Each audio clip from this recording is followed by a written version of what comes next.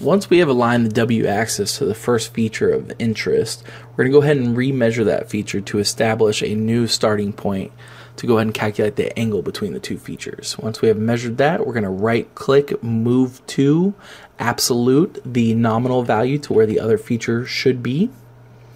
After we have moved to that rotation, we're going to go ahead and measure the overall outside of the part, and this will help to get us a new established origin to help account for any run out in the rotation. We're going to want to make sure that the part in question is in focus. We're going to go ahead and use a line on the left hand side of the part first to go ahead and give us again a new frame of reference as to where the overall part is, again to account for any run out.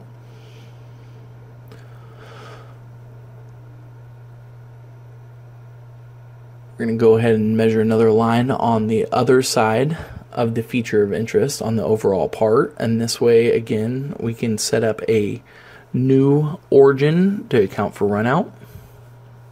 Use right click, move here to get this done a little faster.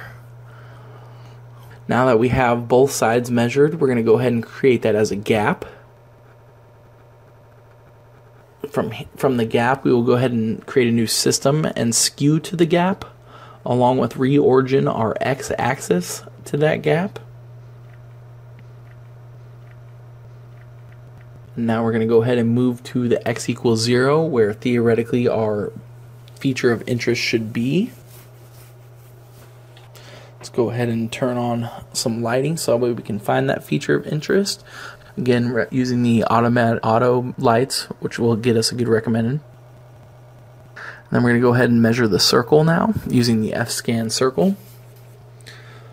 Once we have that circle measured, we're going to go ahead and call up a calculator feature in which we're going to subtract the nominal rotation of 120 degrees by the overall arc length of the offset of the circle from the nominal x using arc sine, the x actual position divided by the gap width over 2.